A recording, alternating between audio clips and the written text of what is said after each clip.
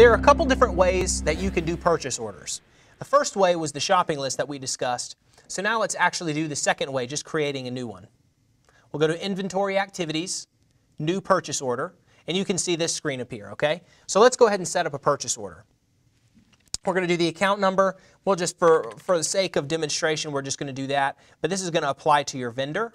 So we're going to choose the vendor. Let's actually pull in a food item, okay? We have the barcode scan, inventory item name. So now let's just pull in some chicken. Okay, so we're going to pull in some chicken breast.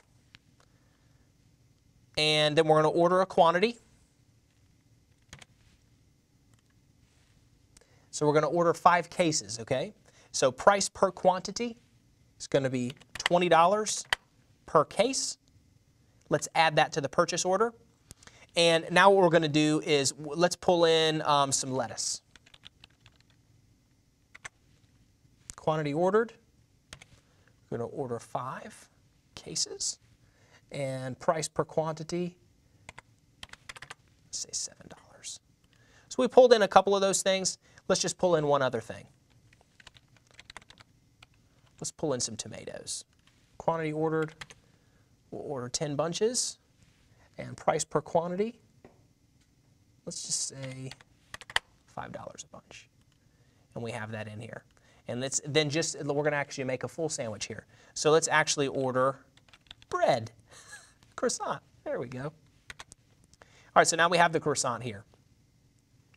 And quantity ordered, we're going to get 4 cases. And the price per quantity is going to be $8.50 per case. And let's add that now. Okay, so now what we have is we have our entire purchase order right here. We have the bread with the croissants, we have the tomatoes, the green leaf lettuce, and the chicken breast random. Now, I'm not suggesting that for just one sandwich you do a full entire purchase order, but you'll see in just a few minutes how this is going to have some continuity with what we're trying to do. So we have the date here, and we have the purchase order ready to go. Now, we can update it or remove specific items. So if we want to make any adjustments, we definitely just push the update button. If we want to remove the item, we're going to just push the remove button. A total of $219 to our Cisco partner, and we're going to be done. And then we're going to submit that purchase order, okay? Now that we've actually created a purchase order, let's go ahead and receive those items into inventory so that it'll update our digital stock levels within the software. We're going to go to Activities, Inventory Activities. We could review the purchase order, but let's go ahead and receive inventory items. So you see right here, this screen has pretty much everything that we need to know. Our earliest PO date, which we can adjust, and then the receive date is actually going to be today. That's going to be in gray. Now what we're going to do is all of your purchase orders would be under that drop down. So we have purchase order number 2 with our account number, etc. So we're going to click that, and the entire purchase order is going to populate in this field. And you're going to see that you have your totals here, and everything is going to look very similar to what happened in the purchase order screen.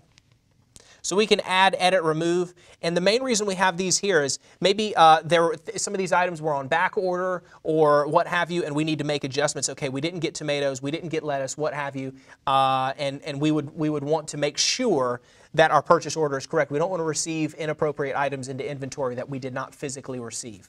So let's go ahead and receive these items into inventory by clicking Finish. Mark these inventory items as received and update them now? Yes.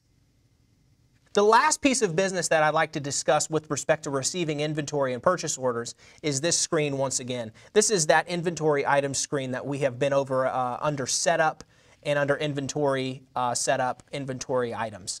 This is something I just wanted you to see, that we have the chicken breast random that we've purchased. And you see this same exact screen, but I wanted to touch on the math. You see 8/5 pounds. Basically, in a pack size, there are 8 chicken breasts, and it will equal 5 pounds. And you can see that this is the yield. It's going to yield 30 pounds. So the unit of measure is there, that 5 pounds. And you can check that again where we go here, we check the unit of measure, okay? Now, I also wanted to show you have the vendor set up and the sort order, etc., and the reorder point and the replenish level, okay? So when we get down to 10 pounds, we need to reorder 30, okay? Now, the pack size that we have on hand is we have 5 packs, 5 cases, and the pack size, pack cost, is $20, okay? The total pack size value is $100, and you can see that we have all these specific items in inventory, and that's going to give you a pretty good indication about all of the math that you need to address and what's actually on hand to be able to check individual items on hand.